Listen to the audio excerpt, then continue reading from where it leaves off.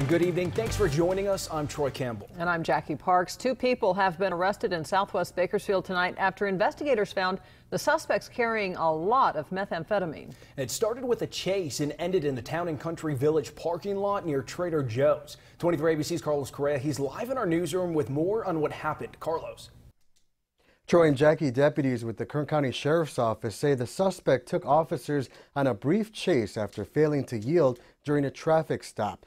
It all happened in the area of Highway 99 at Rosedale. Deputies say at one point they lost the vehicle but did track it down at that Town and Country Village parking lot.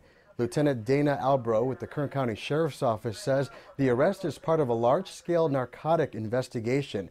Officers arrested 2 people and say they seized multiple pounds of meth. The exact amount is still being determined.